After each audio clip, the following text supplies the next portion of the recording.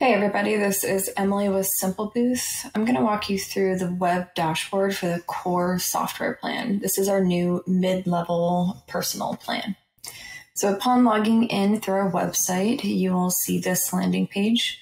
You'll see any recently uploaded photos, any recently updated galleries, and you'll get some quick totals over here. If you click on your username, this drop-down menu will appear. So there's a quick link to manage your account. It will confirm the plan that you are on and when that expires, and you'll get some quick links to licenses and billing. So if I click on manage account, it takes me to my account details. If you ever need to update the email address on the account, let us know. We'll take care of that for you. You can also change your password on this page as well. Our public profile feature allows you to display any public galleries with 15 photos or more. You can fully customize this. You can also turn it off. This is what my profile looks like currently, and people will be able to access this through your online galleries. So I have an action button, website link, and if I click promote, I can copy this HTML code and embed it onto my website so that then I can showcase all of those photos there too. So if I scroll back up, hop over to billing, this again confirms the plan that you're on. You can enter billing information here. Virtual booth credits is showing up, but it's actually not available on this plan. Then you have quick links to payment methods and invoices if you were to subscribe through our website. All right, let's hop over into presets. So with a preset, this is where you will customize the user experience and what the photos will look like. Galleries, on the other hand, are where all those photos will live and where people will be sharing their photos from. So let's create a new preset. So the preset name is not publicly visible. It's typically your event or venue name. This is what you'll be choosing when you launch the app on the iPad. After you name your preset, you'll choose your capture type, which for the core plan, you will choose physical on your iPad since virtual is not available. All right, so now it's going to have us create the basic settings for the gallery. So you can create a new gallery, you can copy a gallery, or you can use an existing gallery. The gallery name is publicly visible and will also be included when the gallery is shared as well. So something to keep in mind there. And then the gallery name and any hashtags that you include will be embedded on Facebook and Twitter posts. You can add multiple here. As you can see, there's about an 85-90 character limit there. So we have 3 different privacy levels for the galleries. So with a public gallery, anyone can see the gallery and it may be listed on public pages. There's going to be a gallery opt-in screen that pops up and asks people if they're okay with their photo being viewable by others. With unlisted, the gallery is not listed on public pages and only people with a link to the gallery can view it. That same gallery opt-in screen is going to pop up there. With private, only the owner of the gallery can view it when signed in. So all the photos will be automatically marked as private. So that gallery opt-in screen is not going to pop up with that option. I'm going to go with public, turn off the Simple Booth logo, and then hit create.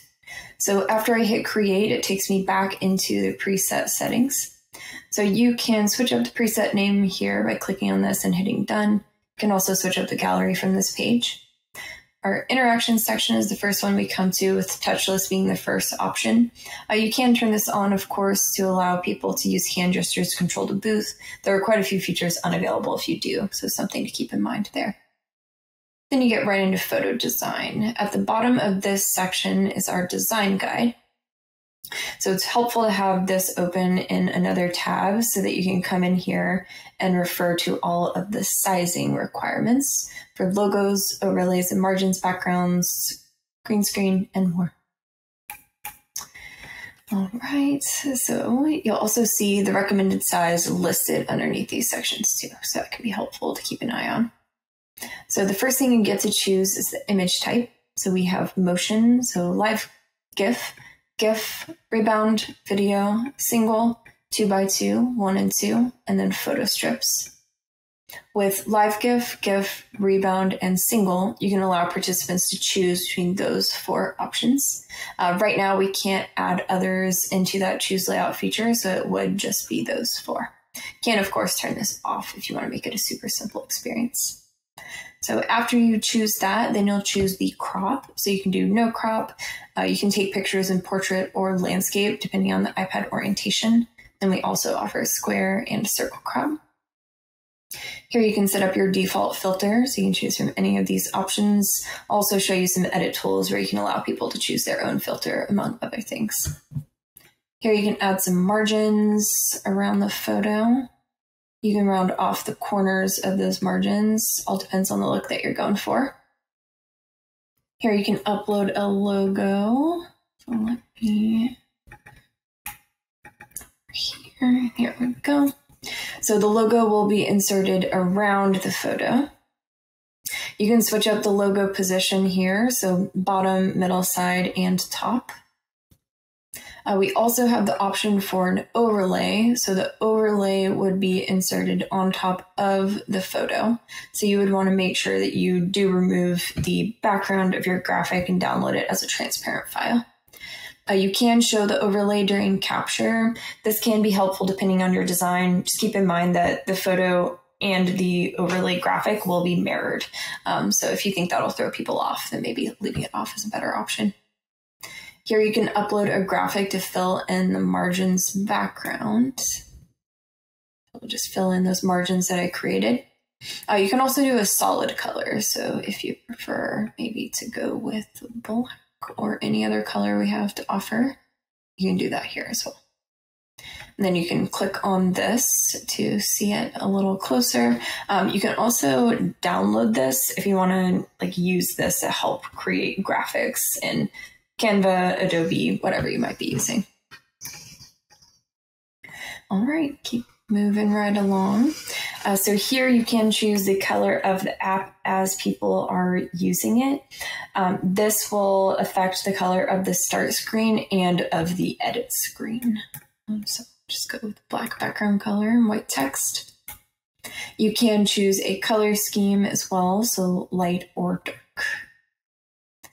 With camera and countdown, it will default to these settings. So the front-facing camera of the iPad, showing a get ready prompt on the screen to give people a heads up. Countdown seconds will appear on the screen, and then you can set up a delay. So you can adjust these as needed based on your use case. So we do offer chroma key here. So if you have a physical green screen set up behind photo booth participants, then you can come in and set this up so you can upload your graphics. So after you turn it on, which you'll want to make sure you do, and then leave it on, it's going to ask you to upload a background image. I'll use this one as an example. Then you can upload all of your background images. We have green or blue for key color, and you'll see recommended sizes for those green screen graphics here. So you'll want to pay special attention to those, and we have more information about setting up a green screen here as well. All right, so now we've covered appearance and photo capture as well. So now we're in the photo editing section. So this is where you can turn on editing tools for people to be able to edit their own photos. So here you can turn on margin color, crop, props, shuffle around the order of the photos, apply a different GIF speed, and stickers is actually only available on the next plan up, but it's here to entice you. And you can also turn on filters as well. So filters are very popular and props are as well. So with props, you can go in and browse all of these different packs that we have to offer. So as you can see, we have some different themes. You can also come up here and click edit, and then you can see all of the props that we have. All right, after you set up your editing tools, you get to the sharing section here. So these are all the send options that are available for people to receive their photos. So you can set it up via email, text message, QR code. We have a print button you can turn on and an auto print feature as well. So if you turn on print button, this print design section will show up, and you'll also get a print preview over here. So you can upload your overlay, a background, set up your paper size, and we have a ton of information in our help center about printing and how to format prints. All right, so these are some additional save options that are available to you. So all of the photos will be stored within your Symbol Booth account in your galleries, which we host for you. That's part of your subscription. But you can also save to Dropbox or to the camera roll as well. With the camera roll, I do recommend clearing that off as soon as possible. It just fills up the storage space on the iPad super fast. And with Dropbox, as you can see, you'll just need to be logged in on that iPad. All right, that is everything in the preset settings. I am going to hop back over to this general presets page. I wanted to show you this actions dropdown. You have the ability to copy a preset, archive a preset after your event is passed, and also delete one if it doesn't have any photos in it. All right, let's go over to galleries.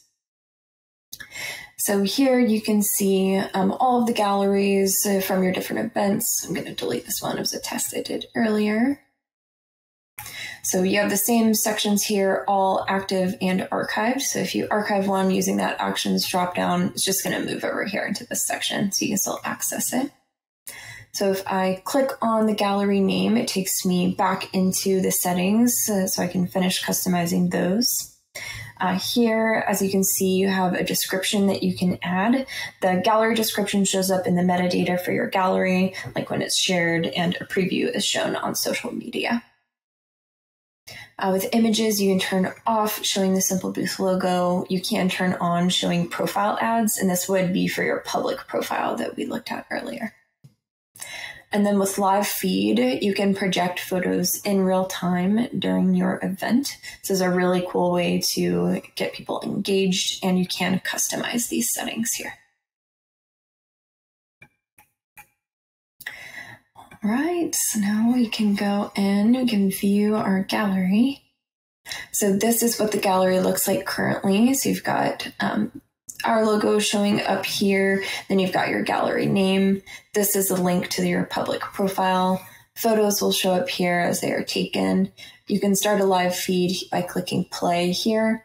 You can promote a single gallery by copying the HTML code and embedding it onto your website. And if you click edit, it will take you right back into your gallery settings. All right, one other thing I wanted to show you is this. So this is where you can set up your default gallery privacy settings. So I actually automatically set mine to unlisted because I knew I wanted that option. So you can do the same, just kind of based on what level works best for you.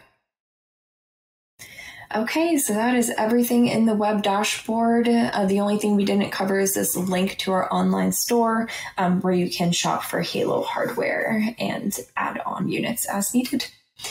All right, if you have any other questions, please don't hesitate to get in touch with us. And thanks so much for your time today.